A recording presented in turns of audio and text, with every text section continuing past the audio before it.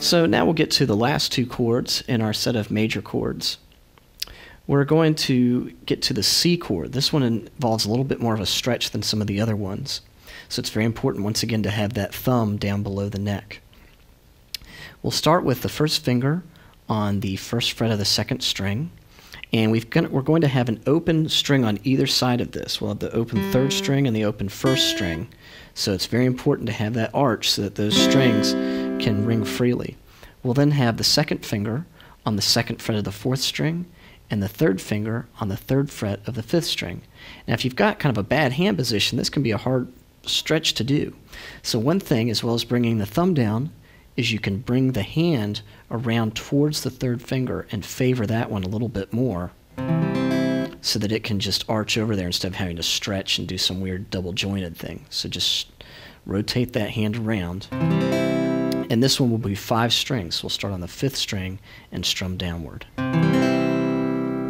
The last major chord that we'll look at is the A major. There's several different ways to finger this, and it just depends on the context and what you're comfortable with. If you have fairly small fingers, the A major can be played with just one finger, either your first, second, or third. I'm just covering 3 strings on the second fret, so you'll see some people doing that. And it's a little bit difficult to make sure that you don't mute that open first string with that fingering. But that's one option.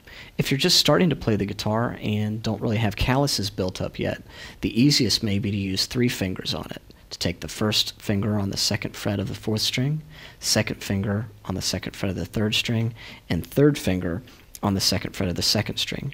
Notice that I'm having to back up these 2 fingers a little bit to make room for the third string, but as long as they're as close as possible to this side of the fret, you should be okay. And we're going to strum 5 strings on that.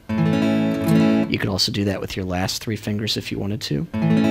Or another option is some people will use 1 finger to cover 2 strings and use an additional finger to cover that second string. You can do that with any combination of fingers. You just need to have those 3 strings covered on that second fret. So that covers our major chords. In our next segment, we'll be looking at 3 minor chords. And if you have these 8 chords down, you can literally play hundreds of songs. So you don't need to know 100 chords to be a good player. You can do just fine with these 8, and that'll give you a great start. And you'll have quite a library of tunes that you'll be able to play just with these chords that we've looked at. So that'll get you the fastest result to being able to play some songs. So we'll look at the minor chords in the next segment.